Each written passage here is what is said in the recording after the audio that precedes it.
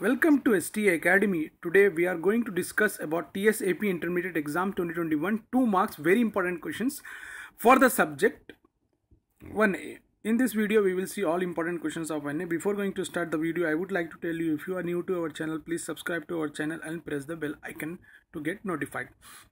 I would like to tell the student this is the important questions. After that I will also give you guest papers. Practice important question and guest paper that definitely give you maximum marks in your board exams. Let us start the video. 2 marks question for functions. Find the domain of the real functions. Domain of the real function. 3 questions. These are very important questions. Like this kind of question will come in the exam. Next is if A is given and B is a surjection, define f of x is equal to x square plus x plus 1, then find B.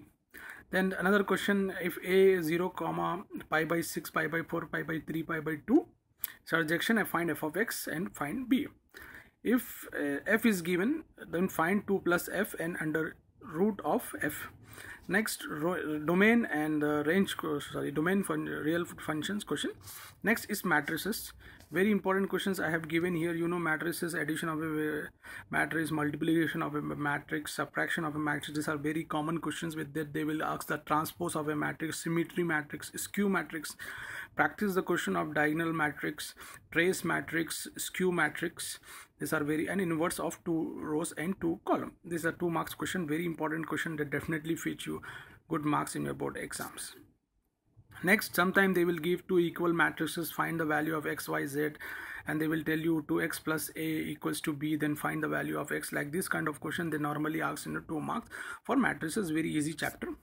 Next is addition of a vector and product of a vector. The addition of a vector they will ask unit vector question, collinear, or sometime they will tell you the vector equation and line passing through points. These are the very important question. Practice.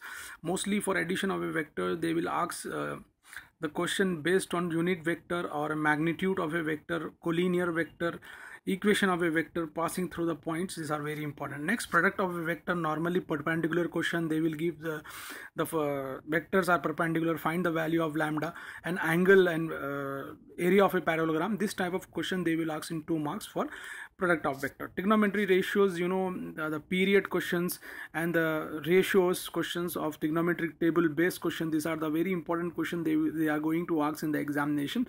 Practice this, all questions definitely give you. Will also give you the to more practice.